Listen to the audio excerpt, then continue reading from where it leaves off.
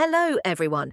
Big news in the political world today. Vice President Kamala Harris has named Minnesota Governor Tim Walz as her running mate for the 2024 presidential race.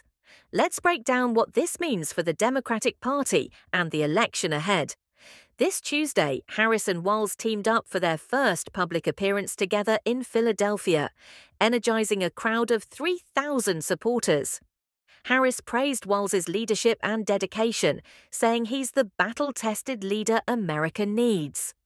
Walz, a former high school teacher and a prominent figure with a significant track record in Minnesota, expressed his excitement about the nomination.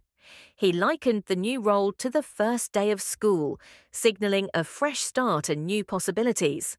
Even President Joe Biden has thrown his support behind this duo, emphasizing that the Harris-Walz ticket represents a strong voice for the working class and American democracy. But who is Tim Walz?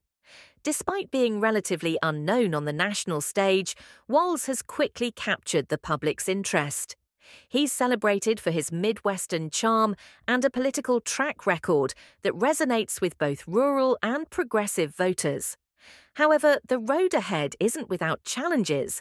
The Trump campaign has already started targeting Walz, framing him as too liberal for America. But prominent Democrats, like former House Speaker Nancy Pelosi, defend him as a central figure who truly understands the heartland of America.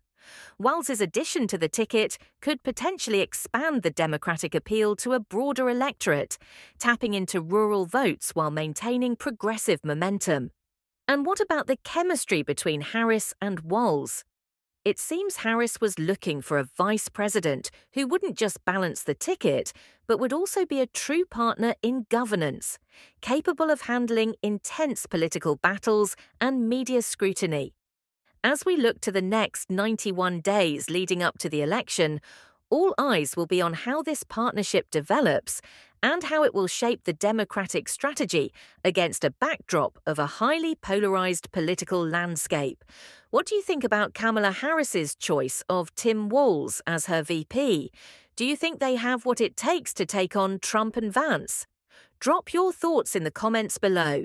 If you found this analysis helpful, please give us a thumbs up, subscribe for more updates, and hit that notification bell so you don't miss out on any new posts.